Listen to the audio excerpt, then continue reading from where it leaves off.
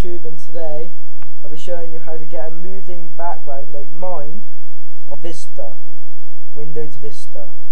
There's a few things you've got to download, but it's really cool that I don't have to touch it. I can still move my mouse and it still works. And it's just one thing you got to download and some pictures, and you get moving background, change the type. So first thing you're going to do, get an icon up, open new icon. I'll put the link in the description, this link, and a download will come up. Then you download it.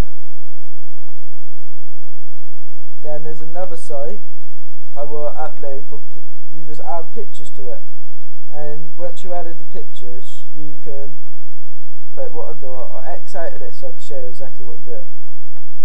You just click on it, Windows Slideshow LTD. Quality might be that good because I'm only using Cam Studios. Then you have it here and you go on to settings, and basically to add a picture just go on add files, or you can add file loads, let's just say I want to add that. Open, change settings, and okay, and that's pretty much it really, YouTube.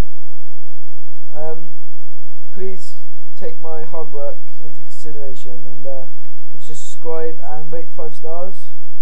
And I'm also going to put if you want these, they call teddy bears, which I got, which I just passed.